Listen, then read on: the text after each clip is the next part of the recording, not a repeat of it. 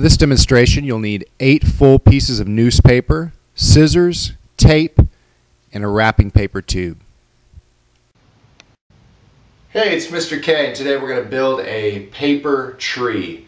One of the first things I always do when I do this in my class is I ask the students, how can we build a tree out of the materials that we have in front of us? So we have some paper, some scissors, tape, and a wrapping paper tube. So they almost always will tell me, this will be the trunk of the tree, and then we'll cut up some strips and we'll paste them on the trunk of the tree, we'll tape them on the trunk of the tree, and that's our tree. And that's one way to do it, but I've got a much better way. Alright, so the first thing we're going to want to do is take our 8 pieces of newspaper and we're going to want to tape them together longwise. We'll just put 2 pieces of tape to get them to stay together. Put one down in the bottom half and one near the top half. What you're going to do is you're going to make a big long sheet of paper with your 8 pieces.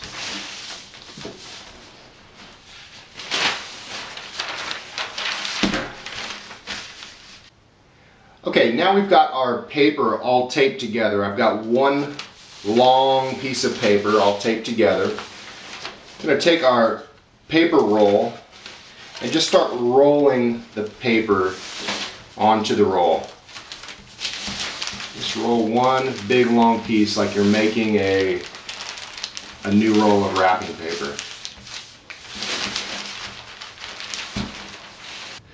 Okay, now that you've got your roll of wrapping paper, you're going to want to put a piece of tape, pretty long piece of tape, on one of the halves of the wrapping paper. So I'm going to start from the middle and work my way down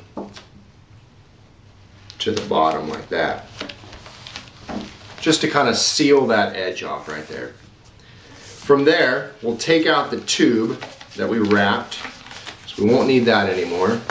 So we'll remove that.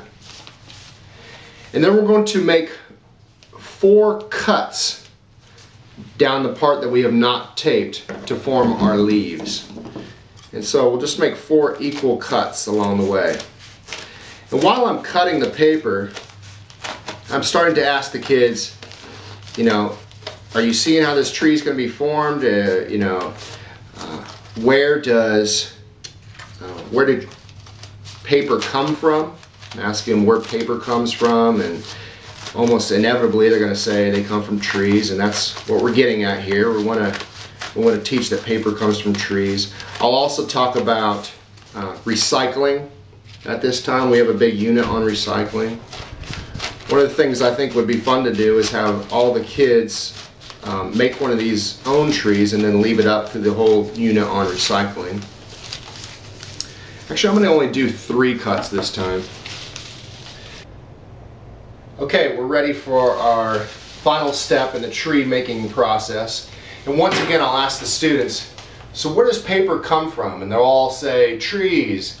And that's when the moment I take the tree and pull it out and out and out and out.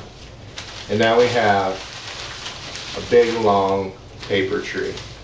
Kids love this one. If you want to see more videos of mine, you can go to youtube.com/coolsciencedemos.